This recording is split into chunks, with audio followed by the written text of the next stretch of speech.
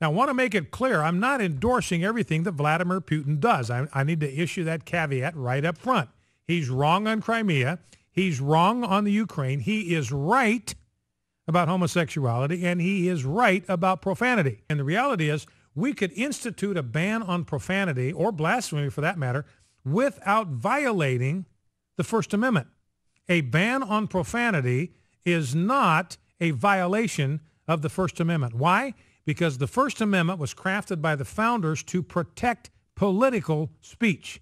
It wasn't written to protect profanity, obscenity, vulgarity, or pornography. Let me repeat. The free speech plank of the First Amendment was written to protect political speech, political debate. It was not written to protect pornography, vulgarity, obscenity, or pornography.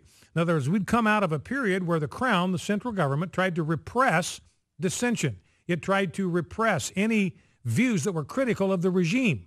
So they tried to stifle it. They tried to suppress it. They tried to censor it. They tried to punish people for presenting political views that were contrary to the views of the prevailing regime. And the founders said, look, we are not going to put up with that in America. We are going to allow for the free exercise of speech in this land.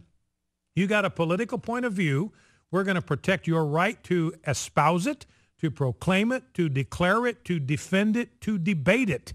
We're not going to squash anybody who has a political opinion and wants to participate in political debate. It had nothing to do with pornography, vulgarity, obscenity, or profanity, because the founders wanted to make sure that we had robust debate over matters of public policy. So the founders, I mean, I'm convinced that, I don't think, I know it, they'd be absolutely aghast at the thought that anybody, anywhere, at any time would think, even entertain the possibility that they were crafting a document that would allow the unlimited use of the F-bomb in polite society.